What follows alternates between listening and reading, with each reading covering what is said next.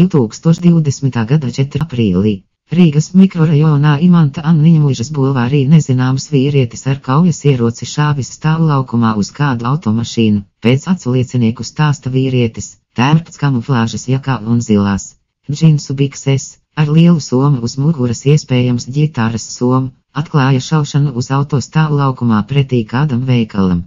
Šāvējs nav trāpījis autovadītājām, bet tikai auto virsbūvei. Pēc tam bruņots vīrietis ieskrējis tuvākā parkā. Valsts policija apstiprina, ka vakar, 14. aprīlī, Rīgā tika šauts uz automašīnu. Neviena persona nav cietusi.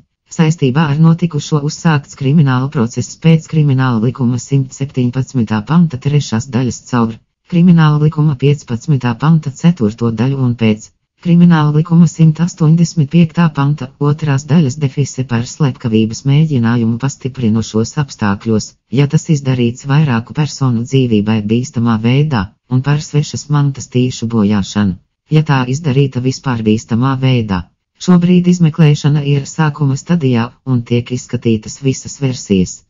Plašāka informācija izmeklēšanas šobrīd netiks sniegta. Pēc portāla Kompromat.lv informācijas tika veikts bruņots uzbrukums uz bijušo valsts policijas krimināla policijas darbinieku, kuram ir privātdetektīva licence.